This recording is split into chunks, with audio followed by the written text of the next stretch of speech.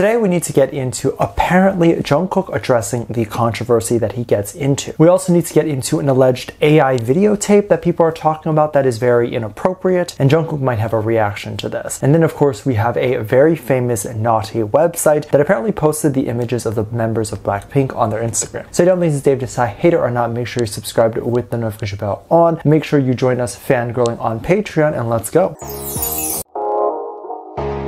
Now, I can't really say the exact name of this website, but you know the website that I'm talking about. This is the website that if you were to watch any adult content, this is like the first website that comes up. It's probably the most popular website that exists that people don't like to say that they use. What I didn't know about this website was that apparently they have social media accounts on other platforms. So platforms that don't allow for this 18+ content, that website has an account on Instagram. And as per the guidelines of that platform, obviously they do not allow the post of adult content on there. So it almost seems counterintuitive for me, at least, for them to even have those accounts, because how are they going to promote their best content from their website to be on Instagram or whatever accounts? They don't even allow for 18+ videos. So going forward here, we're going to call this website the Hub. I don't know what the Hub posts on Instagram because their accounts seemingly aren't available to look at now on Instagram. It seems like it was taken down or something. But it seems like one of their promotional methods was just posting pictures and moments in which they were mentioned or seen online. So there was a particular moment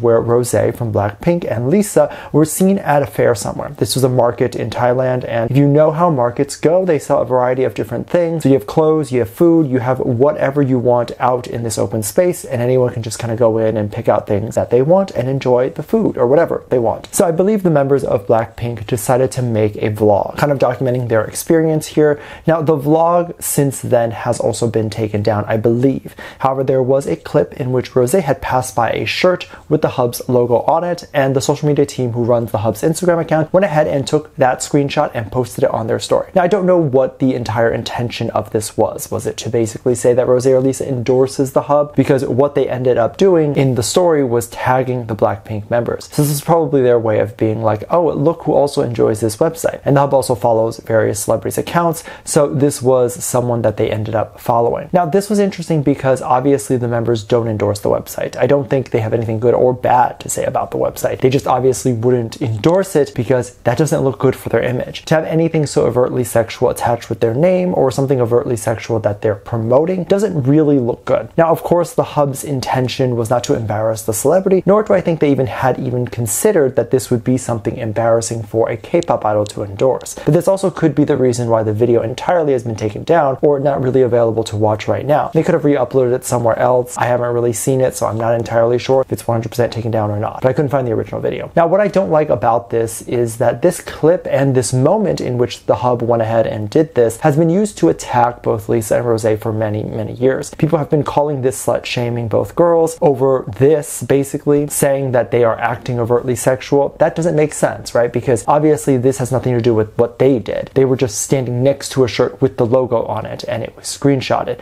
However, that's not what happens online. And then the screenshots showing that it was posted by the Hub's Instagram account are used as examples as to why the girls are being quote-unquote promiscuous. It doesn't have to make sense, nor does it have to actually be a truth that they are actually acting promiscuous, which is why it was reposted. But just the fact that the name alongside their name is even being put together in a same photo, that makes the haters and people who don't look into things believe that the members are actually associated with this website. Because people like to shame Jennie all the time, saying that she dates every man. And honestly, I don't understand why people are making a big deal about that in general, because if that's what she wants to do, then more power to her. And more power to feminism. However, that's not what's been happening, nor is she doing any of this. But if she wanted to do that, I would say more power to her. And when I say these things, it's like talking to a wall, because these people, they just don't understand the fact that having a sexuality and being promiscuous is not really anything to be ashamed of. And actually, it's quite harmful to make it a thing to be ashamed of, because we look at these idols as idols. And what is it telling other women when they're looking at an idol being, let's say, promiscuous and they're getting shamed for it? Makes women think, oh, well, no, I can't do that. I shouldn't be doing that. I need to cover up. If I can do one thing with this channel to change something, it would be to get people to think about a scandal before they make a judgment or say anything about it. Is a girl sleeping around with a lot of people really that bad of a thing? But also given the fact that there actually is no evidence to support that she has done that, but why are we using that as the thing to shame someone? There's a lot of things to attack someone for, and there's a lot of things that you can attack someone for that that actually might get a lot more traction and be things that are worth attacking someone for. Like if you think that they are a child toucher or something like that, which they're obviously not, but if you did think that, then that would be something that is like worth shaming, because then it shames the people who do stuff like that. They're going to be more like, oh, I better not do that because I'll get shamed, if they care about that. But don't shame someone for being a little bit more promiscuous, because that's not really a crime. And I've said this before, and I'll say it again,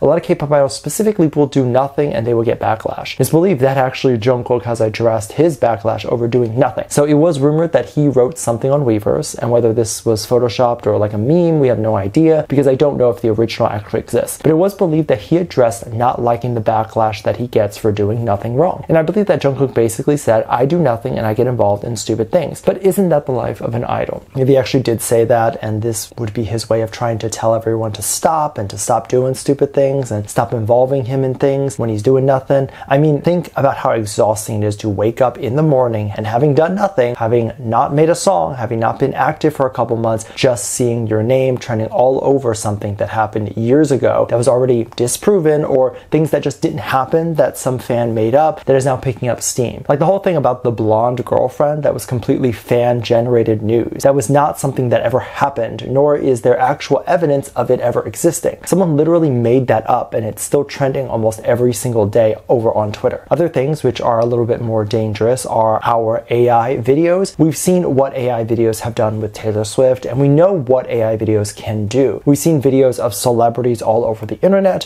where it's them doing naughty things, and we know that this type of technology exists, and we know that it looks very real. The issue with these things is I think there should be some sort of line drawn here, or there should be some regulation on this. For example, there were videos going around where it was V and Jungkook doing the nasty together, and it was quite obviously AI and fake. However, to put that image out there and to put that type of content out there is not really the best thing to do, especially since idols themselves could see it. Because even if the two were together and dating, do you think they want to see a video of them sleeping together floating around on the internet? It changes their image a little bit, and it's just overall not a good thing. I think they would feel personally extremely violated in the worst possible way if they see content like this on the internet. Like, I don't even know what their reaction is. This is genuinely something where I'm like, okay, that will bother them. Like, I say a lot of stuff, I'm like, okay, well, if people write fanfic or if they do a bunch of random things, I'm like, the celebrity is used to it, they understand this. However, doing AI videos, I think that is really taking it to a whole other level, because I think any single person would be extremely uncomfortable seeing that type of content of themselves online. It's also just imagining how surreal and odd it is to see yourself doing something that you never did. And then also realizing that there's going to be people out there who don't know the difference between AI and real and think that this clip is real and that the idols actually did the things that are in the video. So if you must make these type of videos, obviously keep it to yourself and don't post it. But on the other hand, I would actually opt to not make these type of videos. If what you're attracted to is his body type and whatever it is, then there are plenty of naughty stars that specialize in this type of content that you can view from, and view it consensually, because these would be people that are professionals and they're paid to do it. Let me know what you think. Make sure you check out Patreon for more videos, link down below.